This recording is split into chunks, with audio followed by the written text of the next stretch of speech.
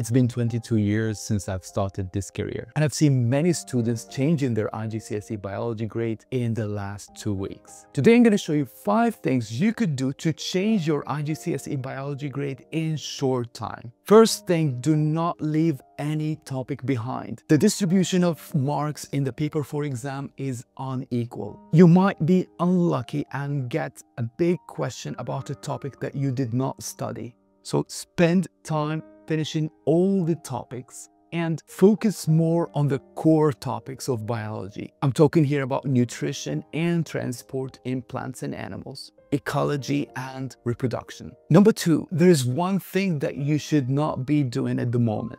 Don't solve classified questions. Instead, solve full exams.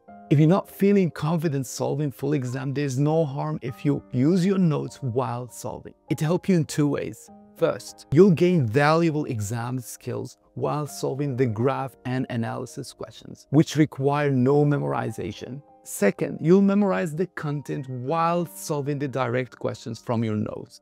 Number 3 is a common mistake that many students do. They solve the papers and they don't mark it. Always mark your paper as soon as you finish solving. Highlight your mistakes. Those marked papers will work as a study guide that will help you the last couple of days before your exam. You're just gonna go through those mistakes and try to avoid them in the actual exam. Number 4, solve the latest exam papers. I'm talking here about 2023, 2024, and the last exam from March 2025. Those latest exams are based on the latest syllabus, so your actual exam will look quite similar to those latest exam papers. My last advice is not to practice paper 2 at the moment. You do have plenty of time to prepare for it and secure the marks of this exam. It's the last exam in this session. Instead, solve paper 4 and paper 6. You really need to solve paper 6 at the moment because you only have 1 week gap between paper 4 and paper 6.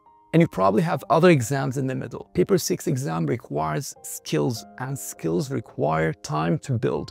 So do spend time at the moment practicing paper 4 and paper 6. That's it for today. If you have any question, feel free to ask.